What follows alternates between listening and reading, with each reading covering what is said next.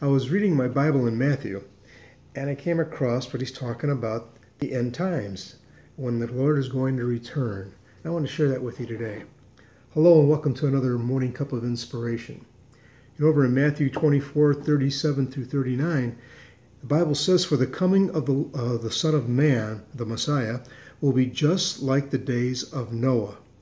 For as in those days before the flood, there were eating and drinking, marrying and giving in marriage, until the very day when Noah entered the ark, and they did not know or understand until the flood came and swept them away, all away.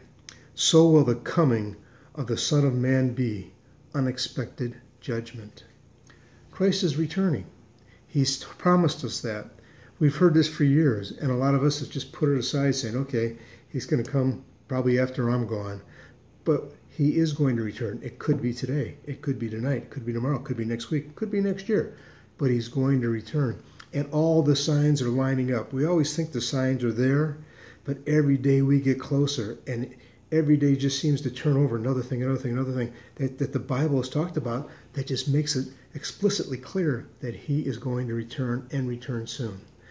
I think I might go through some of these. It's too lengthy to do in one sitting, but I'm gonna pray on that.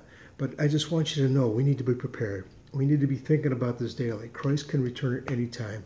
We need to be ready, and we need to get people around us ready so that they know that he's going to be returning and that they'll be prepared for that too and can live with him eternally.